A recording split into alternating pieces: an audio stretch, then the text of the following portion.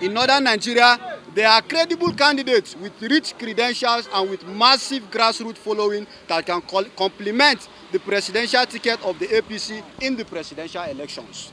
As such, the Hausa Fulani Youth Forum sees the selection of Senator Kashim Shettima as an aberration that should be corrected with immediate effect by the relevant authorities within the party.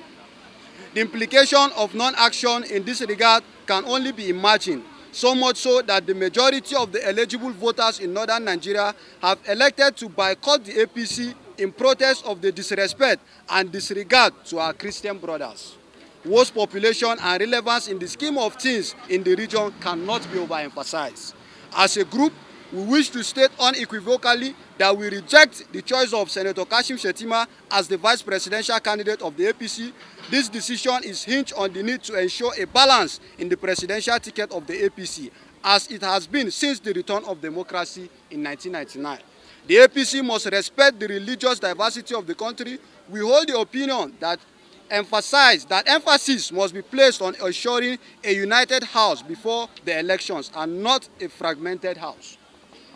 We are using this medium to call on President Muhammadu Buhari and the presidential candidate of the APC, Asiwaju Bola Ahmed Tinubu, to replace the presidential candidate of the APC with a Christian cleric as the vice presidential candidate of the party. If our party is desirous of recording electoral success in 2023 presidential elections, it must retrace its step by selecting a Christian from the Middle Belt as its vice presidential candidate. The party must not be perceived as promoting a religious agenda by fielding a Muslim ticket.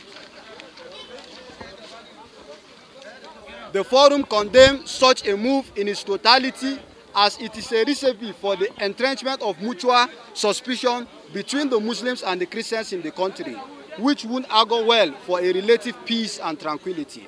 We consequently say no to a Muslim ticket by the APC. We call on President Muhammadu Buhari to kindly intervene to save the party from an electoral crisis. We urge Asiwaju Bola Ahmed Tinubu to emulate the example of President Muhammadu Buhari in the choice of his running mate in 2015 and 2019 presidential election.